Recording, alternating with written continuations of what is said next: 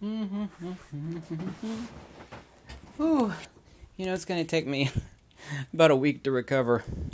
I've been in absolute pain and agony and not been able to get any sleep for over a week because I had the coof. My actual taste and smell is finally coming back, which is wonderful. Wow. That's one of the rare instances that I've ever had in my life, and it's been bad. So, forgive me as I crawl my way back to the world of the living. I appreciate the doctor that gave me a prescription that basically fixed it overnight. That was a true lifesaver. Can't talk about it, however, on the media, but one of the things that's fascinated me, I've always, my entire life, seen things differently than other people. And that's a good thing and a bad thing. It's that you look at things from a completely different angle. And I've always fundamentally known, and it shocks me that other people don't see that, is that nature must be fundamentally extremely simple. And yet all of us, including me and including yourself, let's go over a very short list of the things that we were taught to believe in. Nature is comprised of all sorts. This is what we were taught, okay? You and me. Nature is comprised of all sorts of different things. Yeah, we got electricity over here, gravity over there, electromagnetism over here. It's all sorts of particles, yeah.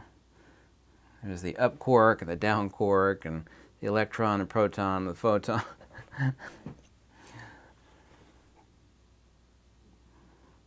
That a duality is a real thing. And by duality, I'm referring to polarization. The antinomies of existential existence. The Greeks and the Platonists and Aristotle talked about suffering, the antinomies: fat, skinny, young, old, pleasure, pain, the antinomies of existential existence, i.e. being temporalized, partaking of a polarized world. A magnet, of course, that's the subject that I wrote a book about. Spent countless thousands of hours in deep thought figuring out what magnetism is. We think that, well, a magnet has a north pole and a south pole. And it doesn't. It actually has the inverse of counter space. Polarization is nothing other than the three-dimensional force vector. Polarization is just the three-dimensional force vector of the loss of energy or inertia. Polarization doesn't imply two, doesn't imply duality, rather the attributional nature of the one. People don't find reconciliation with the one. Now, if someone is, even if they're an atheist, okay, which is, a true atheist is a materialist, an atomist specifically, they must necessitatively confess to one thing only. Of course, to them, it's energy and random happenstance, but everything must be irreducible to one thing. So, it doesn't matter if someone is religious or they're atheistic. True philosophia, the love of wisdom, i.e. philosophy,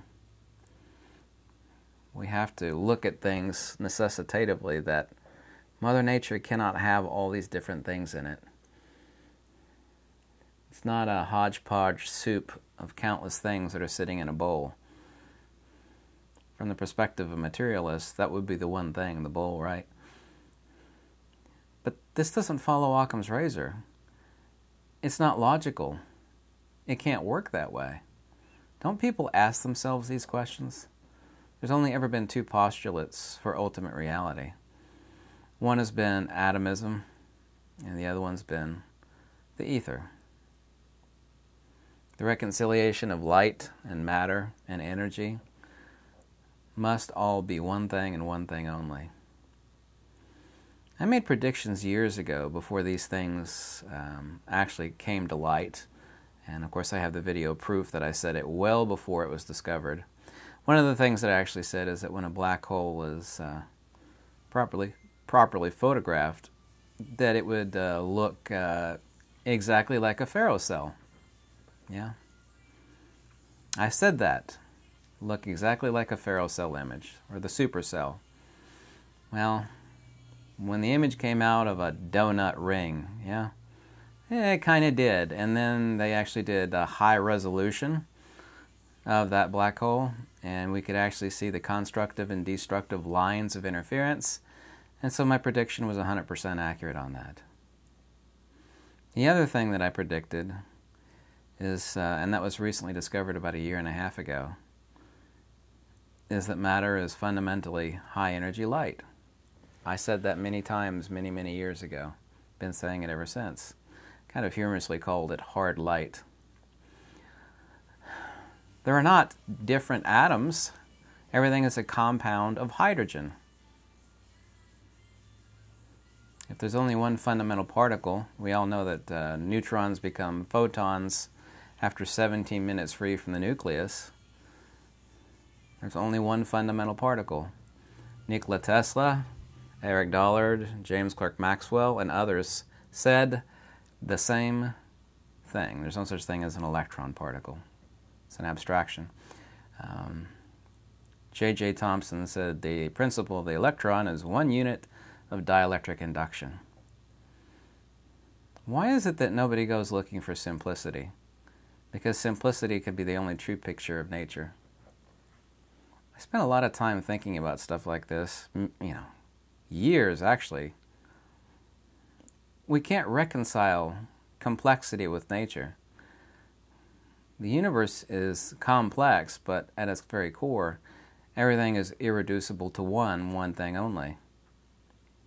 No branch of science has ever defined a field. It's really simple to define what a field is. A field is an ether perturbation modality. No branch of science has ever defined the word energy, too, by the way. They never have defined the word energy.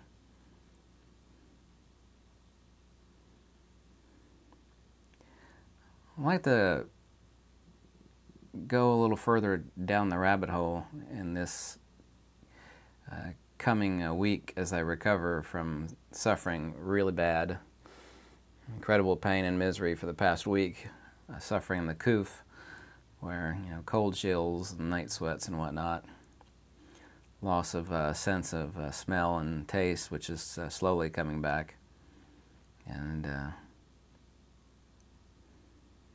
take an overview of simplicity into looking into natura naturans. I say Mother Nature, not that I think that that the fundamental of something is literally Mother Nature. I just use that as an abstractional reference to the simplicity of what is in nature. But all of these scientists and all these people that we were taught to believe in, saying that electricity is over here, gravity is over there, we have this over here and that over there. It can't work that way. Nature can't have multiple sources in it. It's just not plausible. It's completely impossible. Even if someone were an atheist, we can't confess to multiple sources of everything that we see in nature. It's not possible. There are no dualities in nature. Polarization is not a duality either. Well, a North Pole and a South Pole. Sure there is. Magnet has 2 poles on it. There's a duality. Well, it's not. It's the 3-dimensional extrapolation of a force vector, which is nothing other than the attributional nature of the dielectric, because that's all that magnetism is the extrinsic nature of the dielectric. Magnetism is, by the way, a dielectric field. The loss of that energy or inertia, original definition of inertia, manifests as magnetism. Well, there's no polarity or duality or duplicity in a magnet.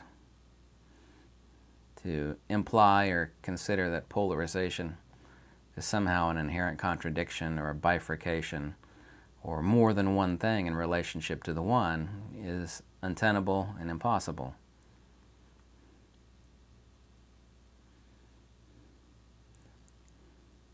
The only way to see things accurately is to see things as multiplicative manifestations and of one and one thing only, that being energy, or the ether, i.e. ether perturbation modalities, as in the case of fields, because there's no such thing as gravity versus magnetism versus dielectricity versus electricity. All of these are one thing and one thing only, like ice, water, and steam.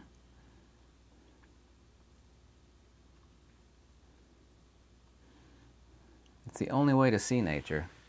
Some people say, well, why is this really important? I mean, it's not going to make you rich. Not meaning me, I mean anybody. There's a noble virtue of wanting to know the answers to nature. There's a great virtue in it. It's an old saying that the unexamined life isn't worth living. You heard that one before?